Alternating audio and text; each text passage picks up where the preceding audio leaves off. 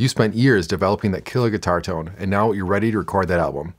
You set up a mic, record some tracks, and realize your guitar tone sucks. But why? Let me show you.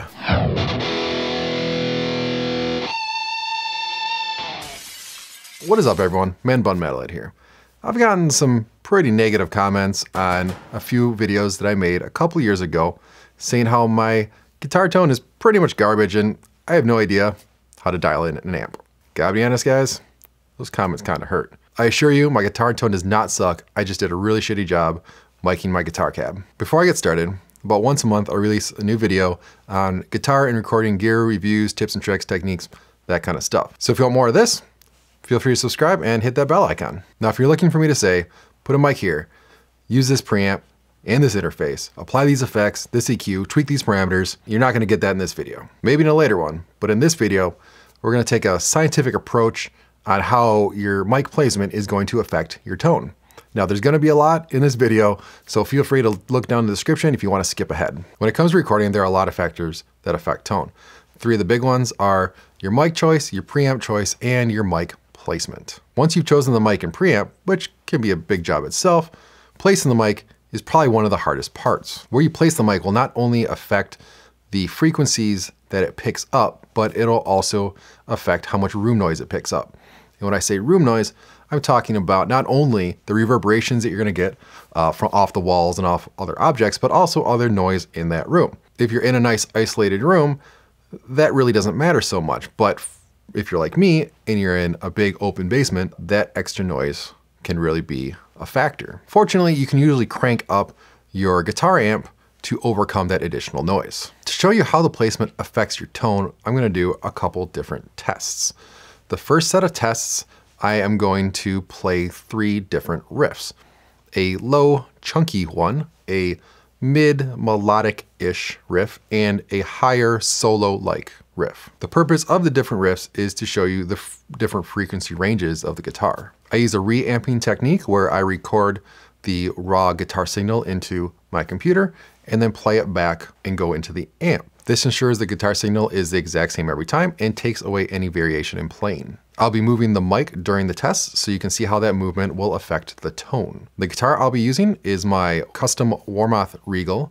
The amp is, of course, my Mesa JP2C that will be played through my custom 2x12 cabinet with Celestion Vintage 30 speakers. I'll use an SM57 to capture the sound and I'll send that through an A Designs MP1 preamp. The SM57 is a pretty standard mic for guitar cabinets, and the MP1 is a very clean, transparent preamp. It's not necessarily something I would use when miking a guitar cabinet normally, but the transparency of the preamp will lead to less effect on the frequency analysis, which leads us into our next test. Of course, hearing anything can be very subjective, so we need something that's more objective. For the second set of tests, I'll be running a pink noise signal into a Yamaha P5000S power amplifier and into the previously mentioned cabinet. From there, I'll be placing the mic at different locations and analyzing the frequency of those locations. What is pink noise, you might ask?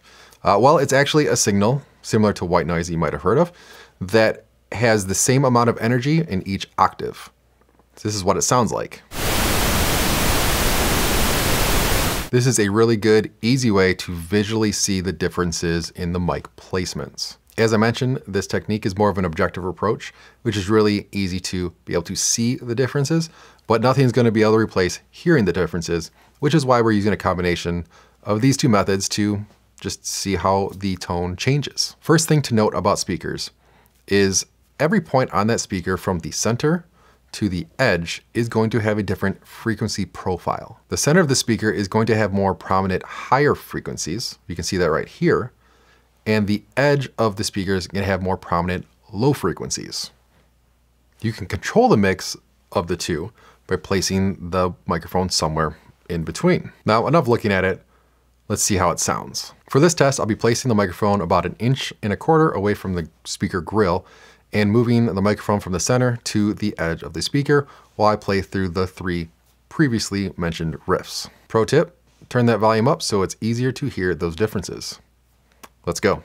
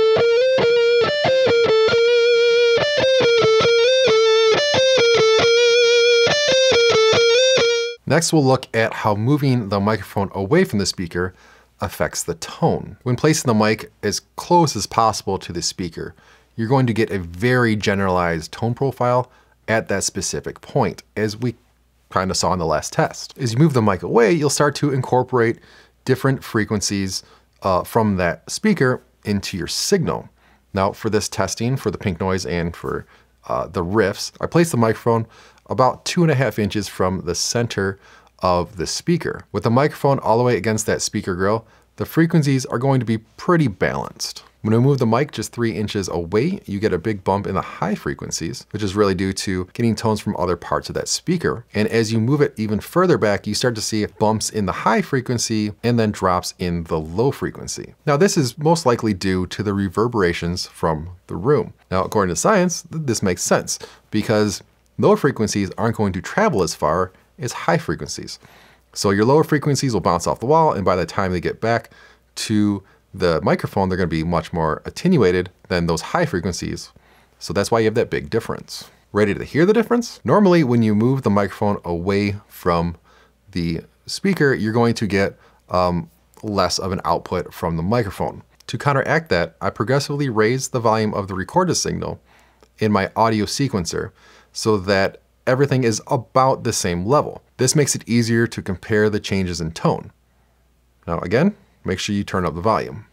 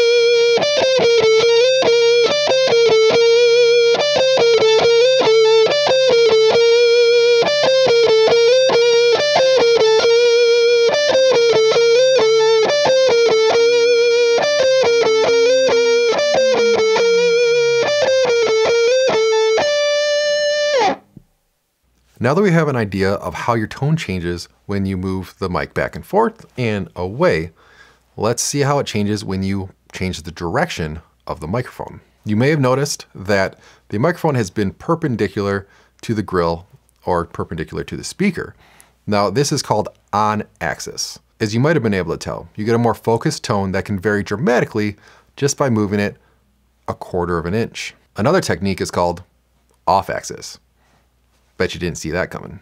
Basically, it's just taking that microphone and going anywhere from 90 to 45 degrees to that speaker. This makes the mic less focused on one specific point and captures more of the overall tone of the speaker. Using the tools I have, I really wasn't able to get a good real-time comparison of moving the microphone from on axis to off axis, because when I moved it, turned it and moved it, it would move the microphone away from the speaker, and y'all understand how that affects the tone now. But at least I can show you some comparisons. Here's a comparison of both techniques with the microphone pointed directly at the center of the speaker at about 1¼ inches away from the grill. Where we saw a large bump in the on-axis microphone placement, you get a much more subdued bump from the off-axis. And you can even tell up to about 1 kilohertz, they follow about the same profile and then change from there. If we move to about mid between the center and edge of the speaker, we see more similarities with some differences in the high end. Then at the edge of the speaker, they're almost identical until you get to about 2 kilohertz. If we compare the off axis pointed at the center and the on axis pointed at the mid, they are very similar. Another interesting thing to point out is if we look at all 3 of those locations on axis, they are very dissimilar. They're kind of spread all over the place.